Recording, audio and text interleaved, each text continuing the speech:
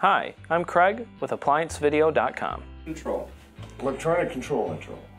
Today, we will be taking a look at your electronic control on this Whirlpool built-in dishwasher.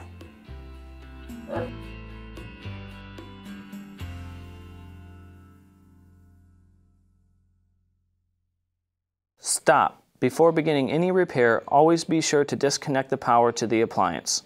It is also recommended to test the outlet for the proper voltage. Remember to also turn off the water. A faulty electronic control on this Whirlpool built-in dishwasher can result in many different problems. The unit might not drain, it might not fill. The most common problem is that the unit won't power up at all, but you do have voltage going to your dishwasher. Now, let's click on the link below to view this repair video. ApplianceVideo.com guides you step by step, giving you the confidence to avoid recalls and callbacks, also saving time on repairs. Whether you're up against an uncommon repair or the latest appliance on the market, our videos have been created with you in mind.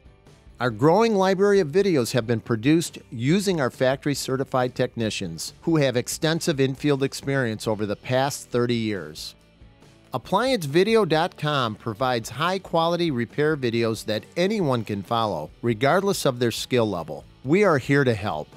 Click on the link below to view this repair video and let us help you do it right the first time.